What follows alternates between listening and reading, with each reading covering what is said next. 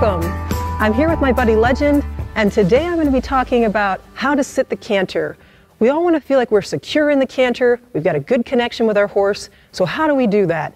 Today I'm going to first show you how to sit the canter correctly, show you in slow motion a little bit what we're looking for, and how we can move with the horse, work with the motion and not against it in the canter.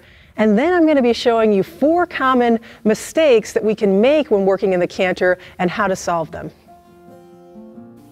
So what are the building blocks of a correct canter? The first step is we want to follow the motion with our hips. Next, we want to follow the motion with our arms. We want to make sure that we're stretching up nice and tall, that our legs are nice and long, and our toes are up. So here I'm following the motion with my hips, following the motion with my arms. I have my toes up, nice long leg, and I'm sitting nice and deep and relaxed into the saddle. Now that you've seen the canter done correctly, and you know the pieces that go into being able to ride with your horse and be able to be confident in that canter, following the motion, let's talk about 4 challenges that can arise in your canter and how you can solve them if you're struggling with them right now. The first one is bouncing in the canter. When we're bouncing the canter, it's usually happening because we have too much tension in our bodies. Often this happens when we're gripping with our legs. If you're gripping with your legs, it's usually because your hip flexors are a bit tight, your legs are a bit tight.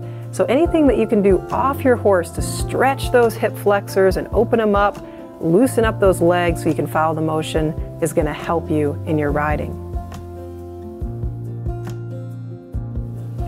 Number 2 is driving with the shoulders. This is happening when we're kind of pushing the horse along with our upper body instead of following them with our hips. So what we want to do instead of driving with our shoulders is we want to follow the motion with our hip and our core and keep our shoulders quiet and over our hips. Number 3 is falling forward. This is happening when we're collapsing our upper body. And when we collapse our upper body like this, it puts our horse out of balance and we're less balanced. So what we want to do instead of collapsing forward is stretch up nice and tall in good posture. If you're struggling with this, you can do exercises on the ground to help strengthen your back chain. So here I'm strengthening my back doing a Superman, and this is a wonderful exercise to help strengthen your back. Number 4 is leaning too far back, and this is happening when we're falling behind the motion of the horse. You can see how my legs are swinging, I'm bracing in my feet too much, and that's pushing me back behind the horse. So I'm in more of a chair seat, as you can see on the left, and I want to be in a more of a kneeled position, as you can see on the right. So how do I achieve this kneeled position, which is a more aerobic balanced frame? Well, I want to work on strengthening my core, and typically I'm going to do this off of my horse.